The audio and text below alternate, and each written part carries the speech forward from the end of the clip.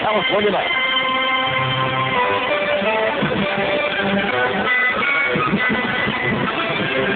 Now, Dave Clark, Sylvia Lopez, and Mark Silas on sports. This is Prime 9 News at 8, Southern California's most honored newscast. And we'll tell you about a new club that's cultivating members from some of LA's toughest neighborhoods. Next on Prime 9 News. Well, there are all sorts of theories to combat gangs in inner cities, but one man in South Central has a solution he thinks will really grow. Jim Hill has a story. Weeding out the bad from the good in Los Angeles' gang-ridden neighborhoods isn't easy, but these young gang members may have found something that works. It's like being out in the wild or something, all the green. You know, you see green at your house. 28 youngsters are part of a program that teaches them how to garden, how to turn vacant lots into green plots. Most of the teenagers come from neighborhood gangs, but they've signed pledges that they'll give up guns and take up gardens.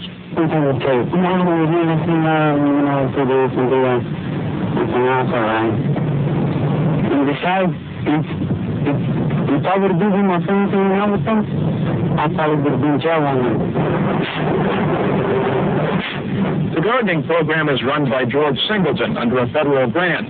He believes there's something about growing things that can help gang members outgrow their violent ways.